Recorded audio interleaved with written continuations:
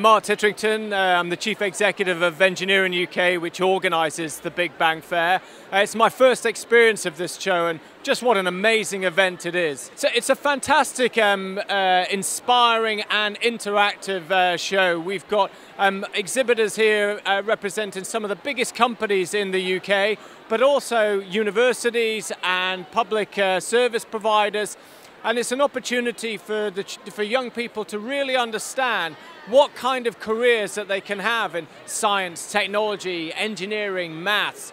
And those careers are not just about powering the economy, they're about literally shaping the world that we live in, from energy to transportation to health and well-being, feeding the world, keeping our country secure.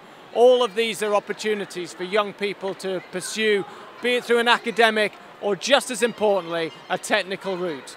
The Big Bang competition is at the absolute heart of what this fair is all about. It provides young people with the opportunity to come together and put their minds together and look at how science and technology and maths and engineering combine to solve some of the biggest challenges that we face. So, for example, last year our two winners were worked on a vest that predicted epileptic fits, and on the other side, helping engineers understand how to avoid bird strikes on aircraft.